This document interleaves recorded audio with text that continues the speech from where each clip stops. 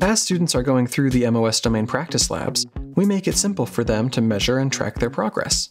2 reports provide valuable insight. The first is the Domain Practice Lab Report. Open it by clicking on the report icon on each domain.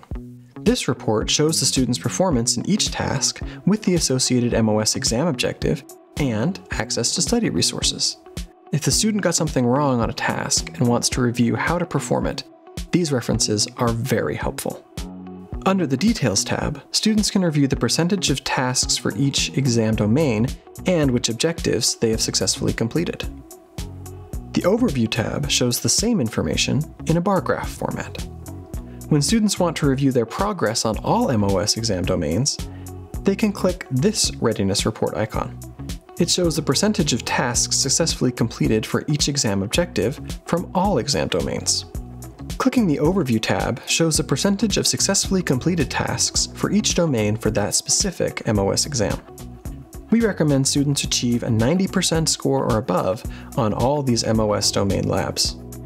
Once they do, they'll be ready to take our full MOS practice exams to validate their readiness for the actual MOS exam.